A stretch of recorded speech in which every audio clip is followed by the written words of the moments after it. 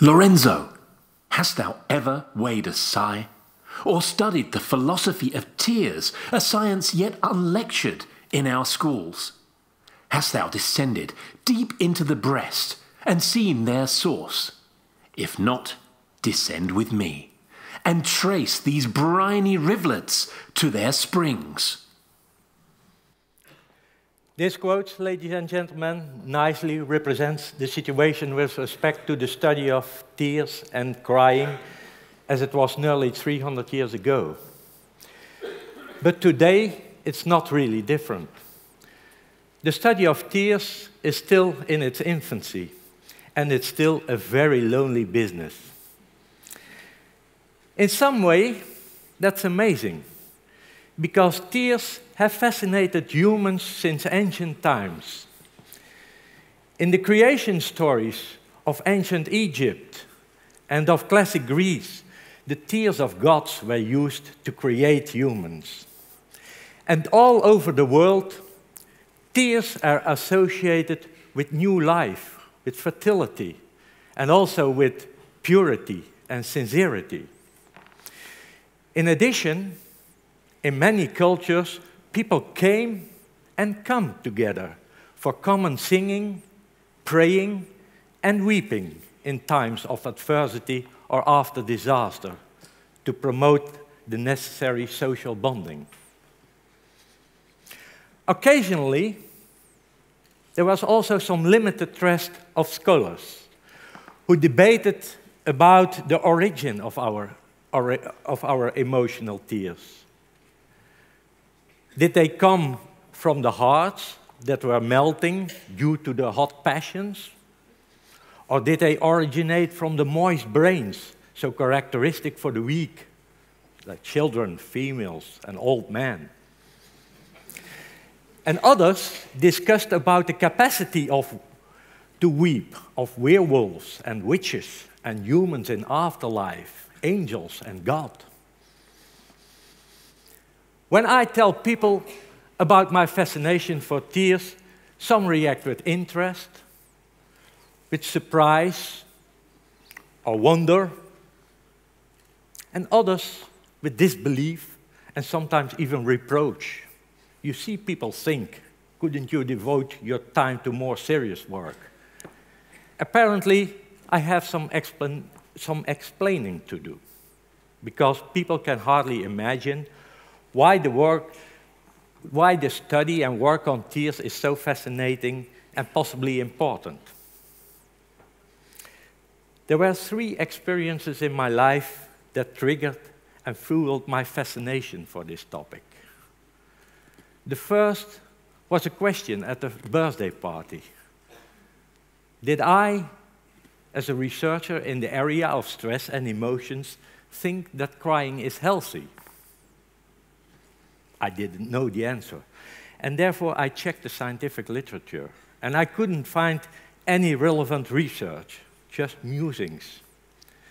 And some students overheard me sharing this story and quickly decided, okay, then we shall be the first to conduct such a study. And this very modest study revealed that there was absolutely no relationship between the frequency of crying and self-reported health. And that was it, or so I thought. Until a few years later, it was a personal crying experience that rekindled my fascination for tears. It occurred when I was watching a film on television that had all the characteristics to qualify it as a sentimental B-movie. It was the film A Child's Wish, based on a true story about a 16-year-old girl with cancer. And her father lost his job because he took too much time off to care for her. And ultimately, he was responsible for the passage of the Family and Medical Leave Act in the US Congress. The Make-A-Wish Foundation allowed Missy to go to Washington, D.C., to visit the White House and to meet the president, Bill Clinton, who played himself in that movie. And you see, Clinton welcomed her in this Oval Office and told her that this room is the place where he receives the most famous and important people from all over the world, but that he considered her as his most important guest ever. And that specific scene triggered a totally unexpected reaction in me, a real flood of tears. I was completely overwhelmed. What was happening here? Why did I show this excessive reaction? Maybe you consider this reaction as just proof that I had turned into an old, sentimental, weak bloke with too little testosterone in my blood. That's an understandable reaction, okay. But haven't you ever yourself had a similar experience? And how did you reflect on it?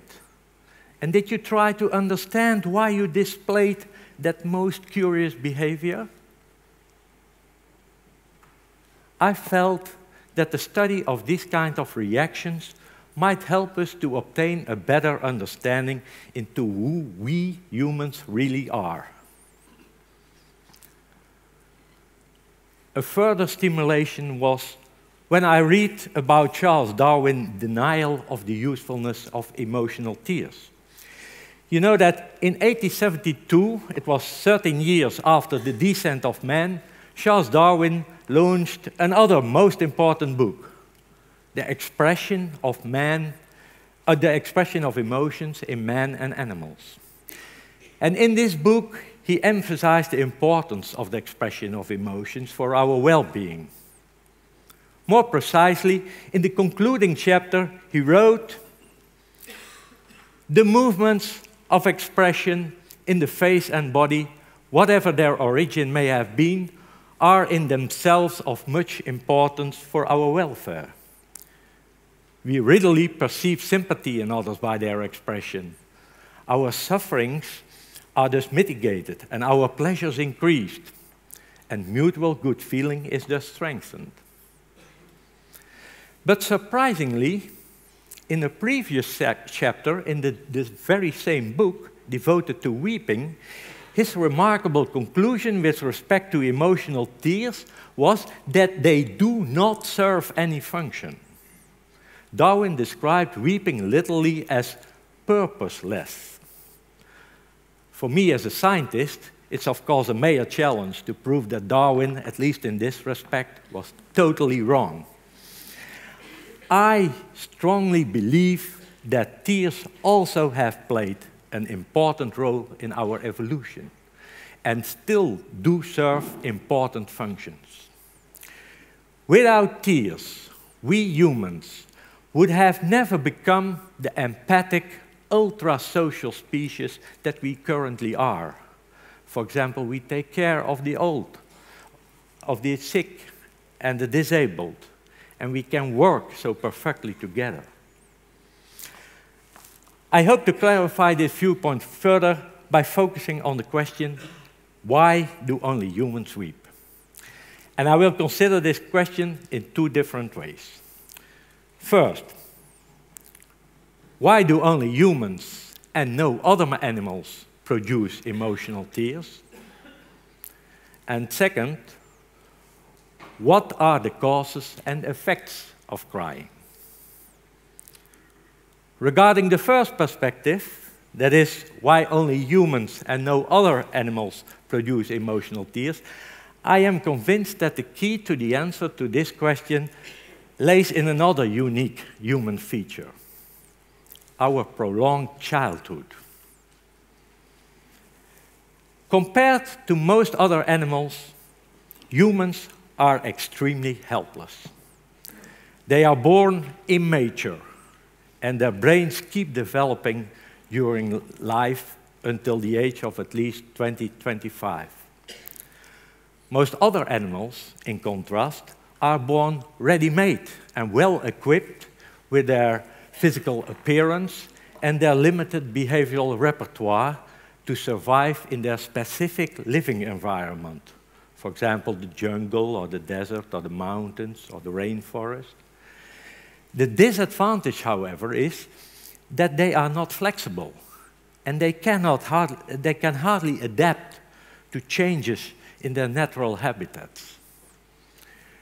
Human children, with their continuously developing brains, in contrast, are real learning machines with a great flexibility and adaptive power. They can easily adapt to a wide variety of situations and conditions. However, the downside is that human childhood is also a very vulnerable period, because children are still largely dependent on adults. And especially in this phase of life, tears are most important to elicit the necessary care, protection, and love from specific adults to make their full development possible. You may wonder, why tears and no vocal crying as other animals do? Well, as soon as the infant is able to move towards a specific individual, for example, the mother, for the necessary care, love, and protection, the great advantage of silent tears is that this specific call for help can be aimed at an individual without showing one's weakness to others, including possible predators or assaulters. And thus, it is much safer than vocal crying. Regarding the second question, what kind of situations makes us humans weep? The answer is, that depends. Age is very important. As you can see, crying is a dynamic behavior, and its causes and triggers show some remarkable developments during life. Powerlessness, separations, and the loss of significant relationships remain significant reasons to cry throughout life. On the other hand, crying over physical pain shows a remarkable decrease with advanced age, whereas empathic crying and sentimental or moral crying shows a strong increase. So, adults not only cry in negative situations, such as losses, failures, and helplessness, but also in the opposite, positive situations, such as the intensification of relationships, all kinds of pro-social behaviors, and exceptional performances. Apparently, once we are adults, tears also become a kind of exclamation marks. They are a signal to ourselves to remind us of our ultra-social nature and to stress the importance of good social and moral functioning. So they are not just a signal to others, but especially to ourselves. Not just receiving help, but also providing help is important. Concerning the effects of crying on the crying individual himself or herself, we learned that the effects on mood depend on three factors. First, the characteristics of the crier. For example, depressed patients seldom report mood benefits. Second, the specific nature of the cause, the extent to which we are in control over the situation. And third, in particular, how others react to our tears. When others react with understanding and comfort, it's a completely different story than when they react with disapproval and anger. We further showed in our laboratory that it might take some time before the positive effects of crying manifest themselves.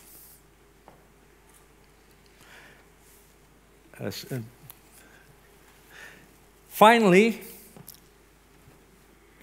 here you see how the effects of crying take some time to develop. Finally, How does crying influence others? When we expose study participants to pictures of crying individuals, they reportedly experience more empathy, they feel more connected, and they are more willing to provide support to the same individuals without tears. Visual tears thus make a strong difference on how we perceive others and tend to react to them.